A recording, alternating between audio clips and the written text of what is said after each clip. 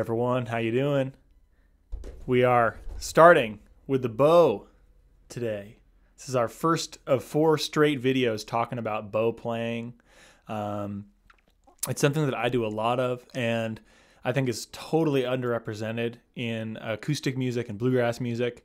The bass has so many amazing textures under the bow, and I'm really excited to talk about it with you and give you some pointers to get you off on the right foot. So first things first, I just want to talk about bow care and how you want to tighten it and what rosin you want to use, all that. So I'm loosening my bow now because if you have a bow sitting in your bow case, you want it to be loose. And what loose means is that, I don't know if you can see it in the video, but the hairs are very, very, jiggly, I guess is a good way to put it. It's like they're not very taut. You can see a lot of different hairs in like the vertical sphere, and they move around when you shake the bow. So that's what loose means. Also the end here, this part is called the frog, and here's the part where you loosen and tighten the hair. That should be out. You should be able to see the stick a little bit when it's loose. So when it's in the case and when you're not playing it, you want the hairs to be loose.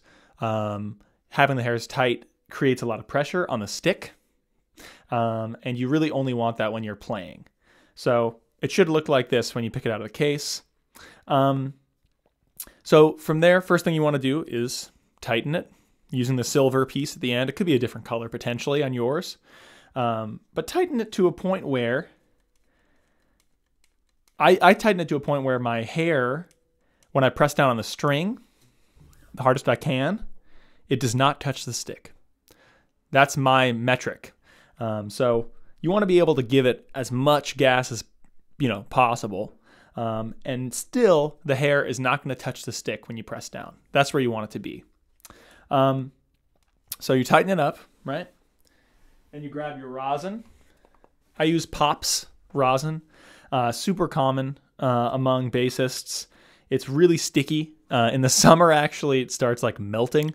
Probably in a couple months here, I'm going to start having some liquidy rosin.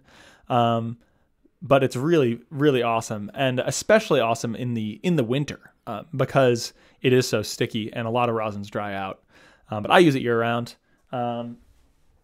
So the way that I apply my rosin is you take the cake out of the container, hold it in your left hand, and then just move your bow up and down it. And you can do this any number of times. If you haven't played with the bow at all, or have barely played with the bow, or haven't played with the bow lately, give it a lot of rosin. If you play a lot, give it a couple swipes. I usually do like 4 or 5. Just up and down. It's probably good enough. Put your rosin back. And to keep the rosin from drying out, always cover it when you're done. Never leave it uncovered, okay? All right, so now that we got our rosin, our bow's nice and tight, we can start talking about how to hold the bow. And the thing that my teacher at Berkeley always taught me was you want your hand to kind of come out super natural. Let your hand just kind of fall in front of you. And, you'll see your thumbs loose, your fingers are loose. That's how you want to start. Boop. And then just put the bow into your hand. It's just like bring the bow to your right hand. And of course, this is for French bow.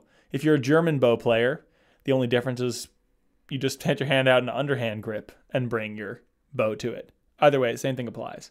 But for French, overhand. Oh, and I'll explain that in a second too, for those of you who don't know it. And you just let your hand kind of fall and hold the bow. So French and German, really quick. Bass is the only string instrument that has 2 different types of bows that people use. Violin, violoncello, everyone plays with the French bow.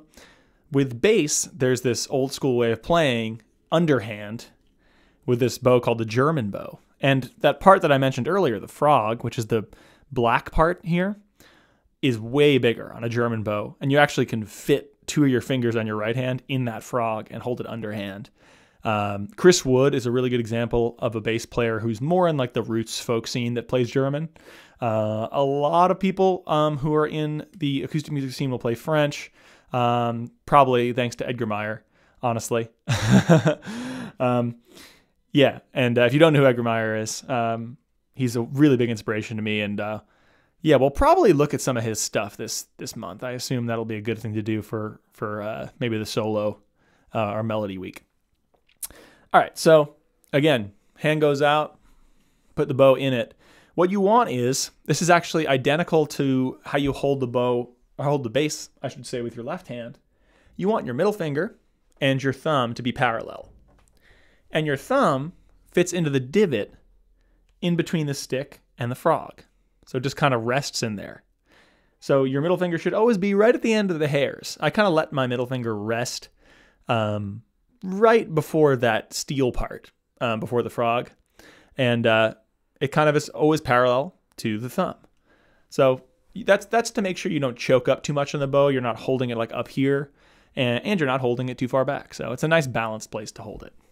So that's what it looks like. Everyone's bow grip's a little bit different, so don't worry if yours isn't identical to what this looks like.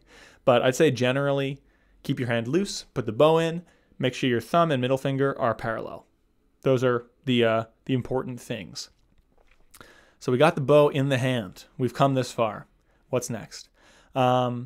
Next is figuring out how to get a good sound with a bow on the strings. There are 3 different categories that are important to look at when you have the bow. Speed, which is how fast are you going back and forth on the string.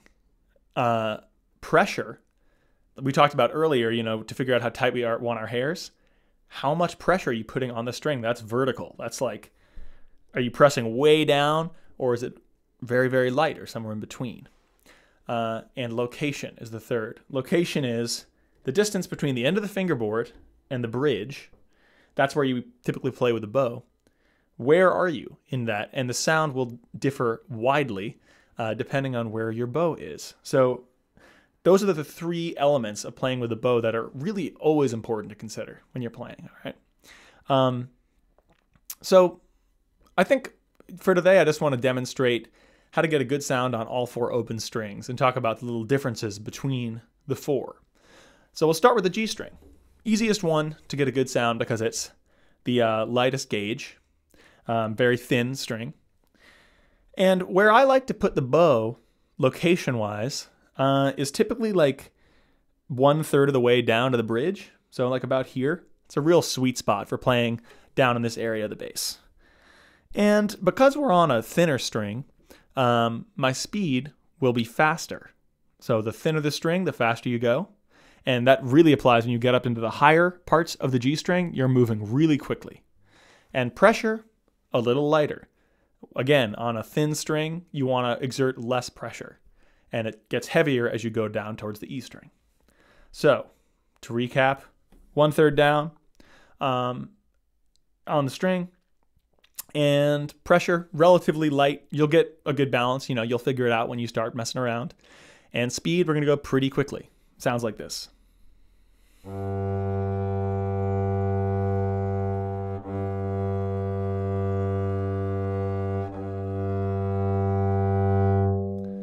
Nice balanced sound. It's not overly pushed, but it's nice and connected. You're getting good tone. And that's the kind of sound you want to try to emulate when you pick up the bow. Just like that, okay?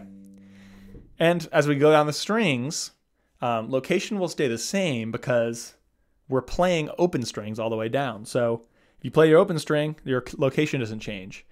Location's more about where you're going on the bass. And, eventually we will be talking about playing up in thumb position. And that's where location will change and the bow moves down towards the bridge. So it's kind of like, that's more of your, what is that, y-axis? I think it's the y-axis there, vertical. So location stays the same on the D string. A little bit more pressure, and you can slow down a little bit and still get a good sound.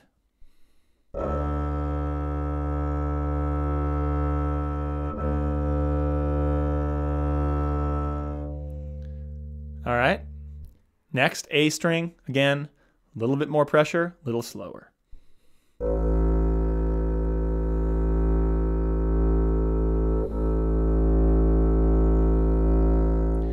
And last but not least, the elevator cable of the bass, the E string. Give it a lot of pressure, and you can slow it way down.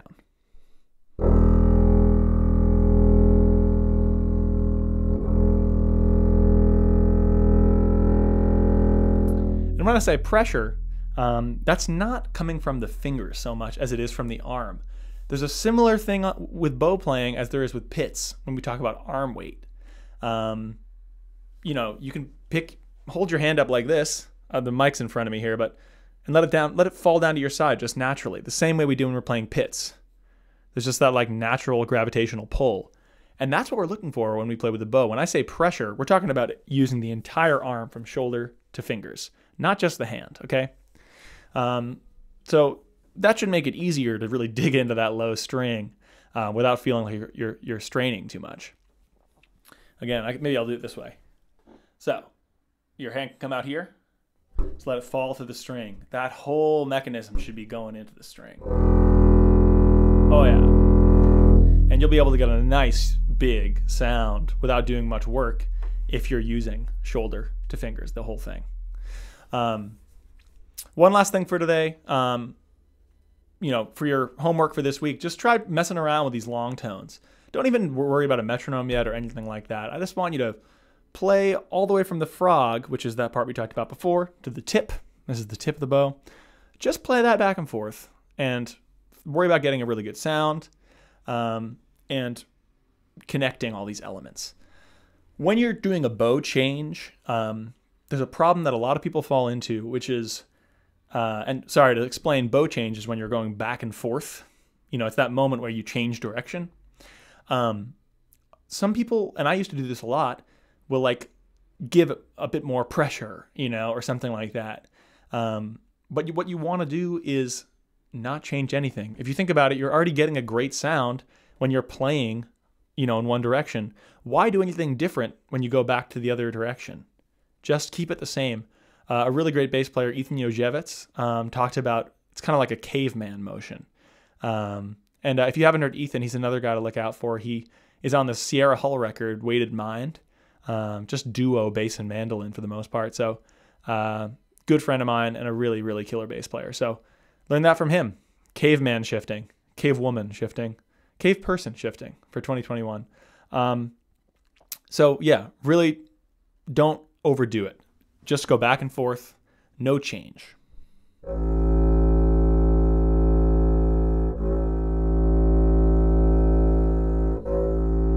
You want those changes to be invisible, you know, unless you're intentionally going for some accent or something. But again, that's intentional. Save that for when you have intention, you know, when you just want something to kind of disappear, stick to that cave person bowing motion when you're shifting. So yeah, that's all for today, everyone. So again, make sure that bow is nice and loose when it's in the case or on the wall. Don't leave it tight after you play. And then tighten it up, put some rosin on, and work on your long tones. So super excited for this month. We're going to be getting into some really cool stuff. And yeah, I'm just really thrilled to be talking about the bow in this new chapter. So I'll see you next week, everyone, and have fun with the bow.